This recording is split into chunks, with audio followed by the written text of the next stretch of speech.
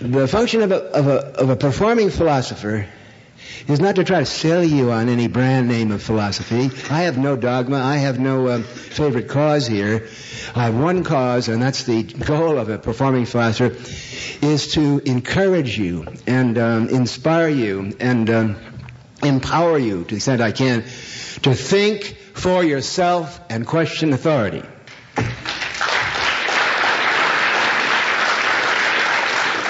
Now,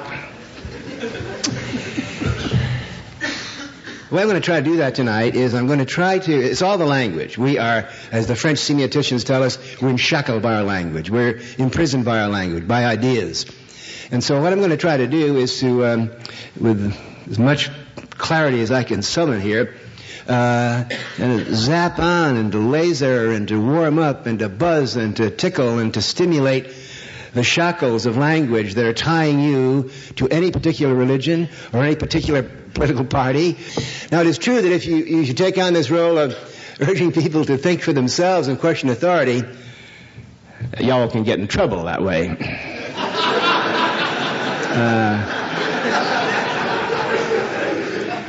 And that's part of the game, you know. Most people, see, don't want to change. Most people are doing the best they can. They've been entrapped by their parents and their language and by the language of their society. They don't, you know, and they're discouraged from thinking for yourself. That's the key.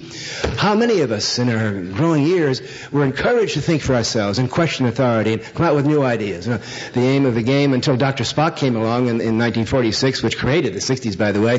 Dr. Spock was the first person that told parents, hey, your job is to teach your kids to be individuals and to encourage your kids to be individuals and to treat your kids as individuals. Oh, Jesus. When he said that, that's the most subversive statement you can make. Talk about anarchy. Forget it. When you teach kids to be individuals, you're undercutting every religion and every organization and every political dogmatic system.